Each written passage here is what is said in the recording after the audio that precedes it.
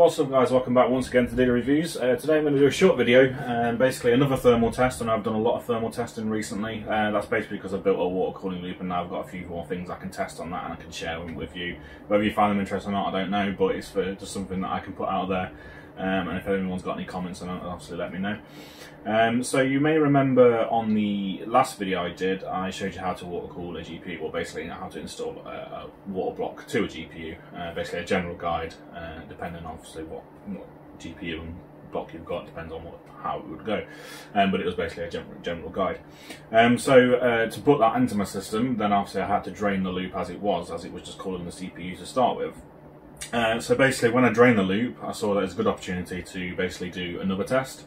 So what I did was, whilst that was drained, I wanted to do another thermal test for the CPU, but using something different.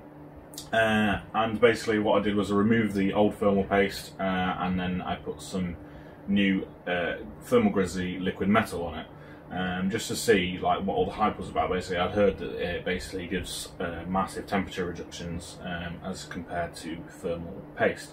So I thought I'd check it out for myself, take you guys along for the ride. There probably is already videos out there doing this, I'm sure there is.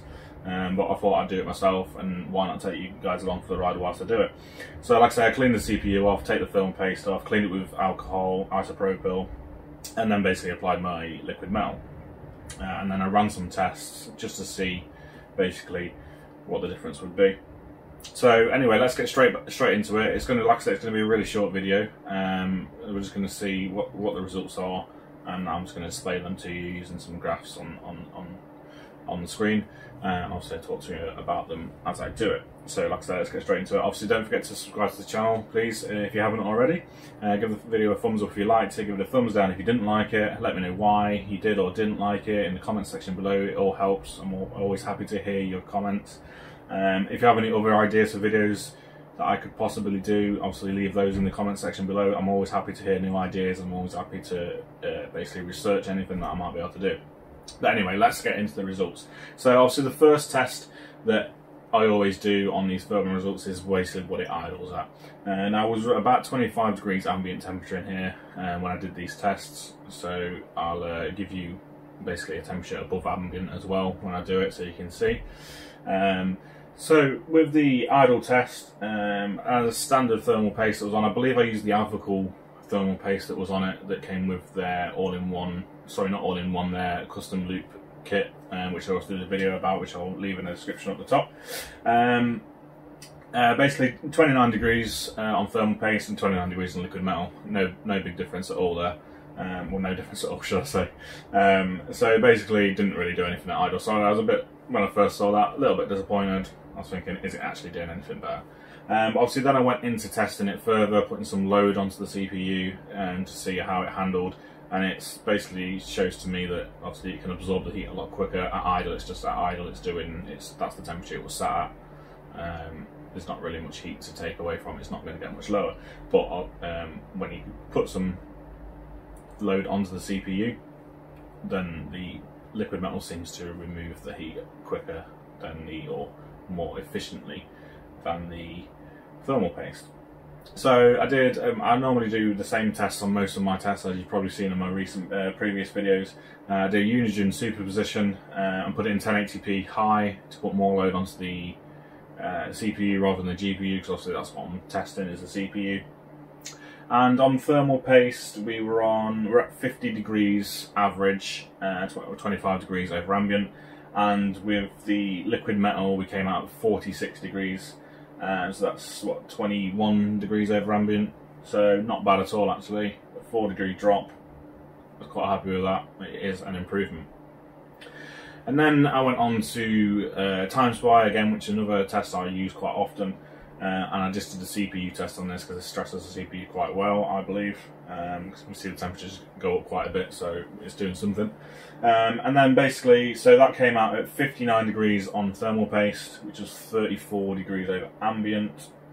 And then, sorry, is it 34? Yeah, 34 degrees over ambient. And then on the liquid metal, it was 48 degrees average, which was only 23 degrees over ambient, so quite a big difference there. What we're looking at 11 degrees on average over that test is pretty substantial. I honestly didn't expect it to perform quite that well. But anyway, from there we then decided to move on to Cinebench, which obviously stresses the CPU even more, gets it a lot hotter than the other tests, and see what the result came out there. And on thermal paste we're at 64 degrees average, not bad at all. And then on liquid metal we're at 55, so again another 9 degrees drop from over the thermal paste. So that's absolutely massive drop there. So as you can see, it does do quite a lot. So that's basically it. Like I say, it was a really short video today. Just to get some information out there, show you what you can do, whether it's worth buying liquid metal. The big downside with liquid metal, from the research I've done anyway, is that you pretty much have to replace it every year, so it can be a bit of a pain. If you've got a water cooling loop, it is going to be a bit of a pain.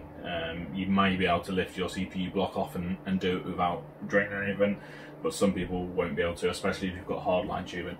Luckily I've got soft, so I might be able to do it without actually draining the loop next time when I come to refresh it.